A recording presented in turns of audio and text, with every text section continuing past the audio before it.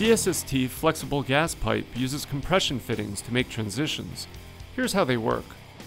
First, cut the flex pipe to length along a valley in the corrugation using a steel tubing cutter.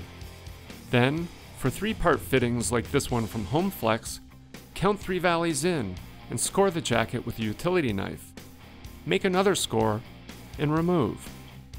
Now slide the nut over the tube with the threads facing the connection, and slide the retainer ring over the first valley and pinch closed using channel locks.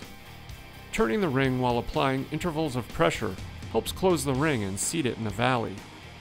Finally, insert the fitting and thread the nut by hand.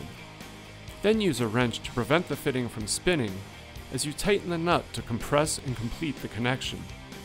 For fittings with multiple rings like this one from ProFlex, count 5 valleys in, score the jacket, and remove.